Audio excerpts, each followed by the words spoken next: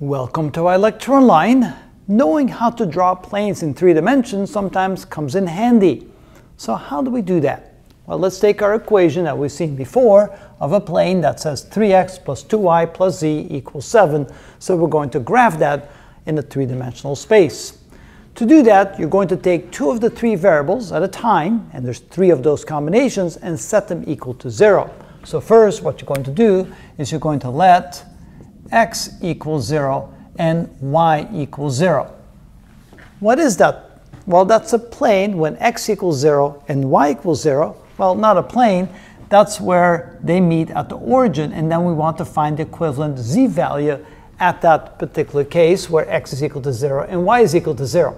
So when we plug that into the equation, we get 3 times 0 plus 2 times 0 plus z equals 7, or simply z is equal to 7. So when x and y are equal to 0, then z is equal to 7. So that's on the z-axis right there. So that's the point 0, 0, 7.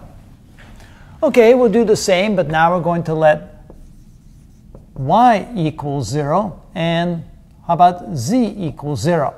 That means we have 3 times x plus 2 times 0 plus 0 equals 7, or 3x is equal to 7, or x is equal to 7 over 3, which is slightly over 2. So we find that point right here. That would be right about there.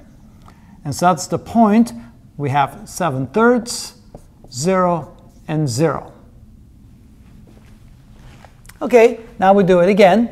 We're going to let x equals 0 and z equals 0. So there's 3 possible combinations. So when we do that, we get 3 times 0 plus 2 times y plus 0 equals 7, or 2y is equal to 7, or y is equal to 3.5.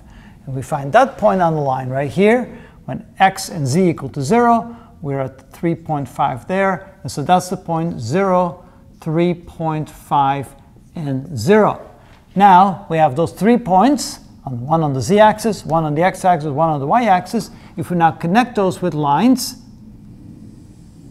this, and like this, we get the sense of a piece of that plane. You can see how the plane is angled like this, cuts through the z-axis like this, goes out this way, and of course in all directions. So you can see that the origin is on the other side of the plane, and that the plane kind of angles this way, all the way out here, all the way back there, and all the way over here. And that is the best way to kind of visualize what a plane looks like in 3 dimensions by using this technique.